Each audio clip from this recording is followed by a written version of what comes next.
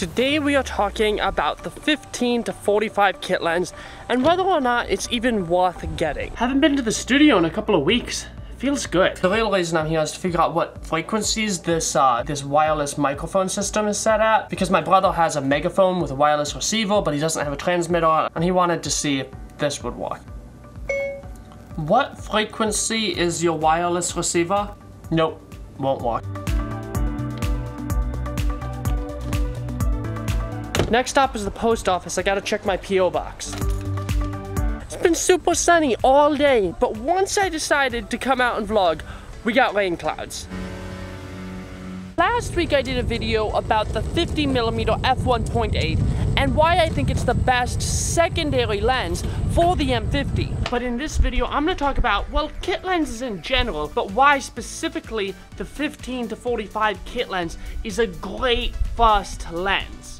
Again, I waited until the afternoon to start vlogging, and now it's raining again. Well, I guess that's one of the reasons that I have this studio for, inclement weather. Now, about kit lenses in general, kit lenses are made to give you a wide focal range, something where you can sort of test the waters of both wide angle and telephoto shots. It won't be able to do either of those particularly well. What it will do is it'll let you figure out what is your style. Do you like shooting a wide angle, or do you like doing tight framing? Now, when I started looking into and using DSLR and mirrorless cameras, all of those that had the APS-C size crop sensor used an 18 to 55mm kit lens, and to keep the size and the price down, they all had a variable aperture from 3.5 to 5.6. And that's what Canon had on their original EOS M line.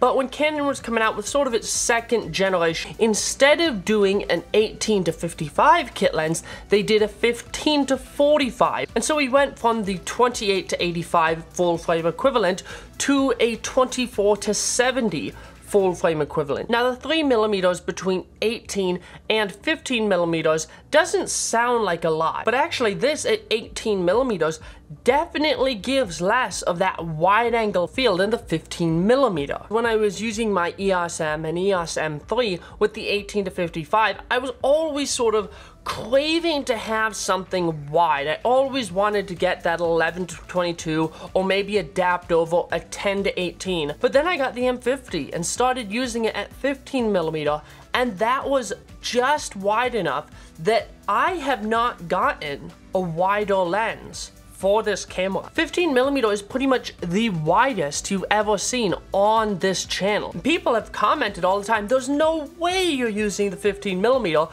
because it looks so wide. And really, that's another advantage of this kit lens, that it's really tiny and really light. And so I'm able to hold it pretty much fully extended out from me on my GorillaPod without getting tired. And then reason number 3 that this kit lens just works for me is that it has image stabilization. Having all of those things together with the wide 24mm frame stretched out on the GorillaPod with IS and maybe even digital IS, sort of a perfect storm, giving this lens an advantage over the older 18 to 55 kit lenses. Now, is this lens going to be the sharpest lens?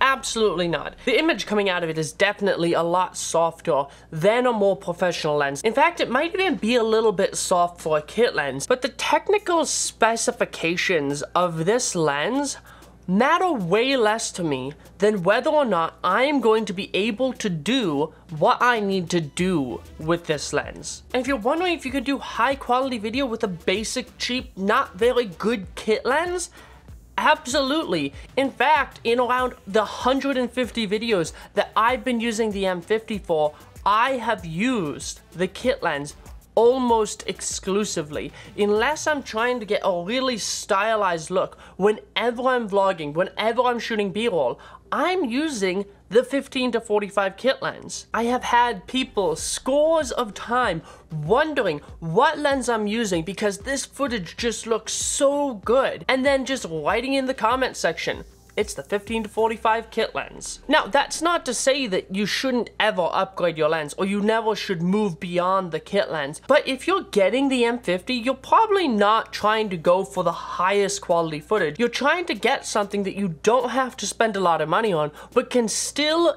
give you high quality footage. And really, just as the M50 is like almost the ideal camera for that, the kit lens is almost the ideal lens for that. What this camera and this lens basically does is dip your toes into the water enough to decide what is it that you actually want. Using this camera and this lens have allowed me to learn so much more about how to make a video look good, more than just shallow depth of field, sharp lenses, and 4K. Because if you can't make high quality videos with an M50 and this 15-45 kit lens, I don't really think gear is the thing that's holding you back. So if you want my advice, which is worth as much as you're paying for it, if you're just starting out and getting an M50, get the kit lens before you buy any other lens, before you let anyone persuade you into buying something else, and figure out what type of videos, what focal ranges you like shooting at, and then start doing the research to figure out what lens you should get next. Well, I hope you found this video helpful. If you did, please hit the like button, subscribe to the channel for more content like this.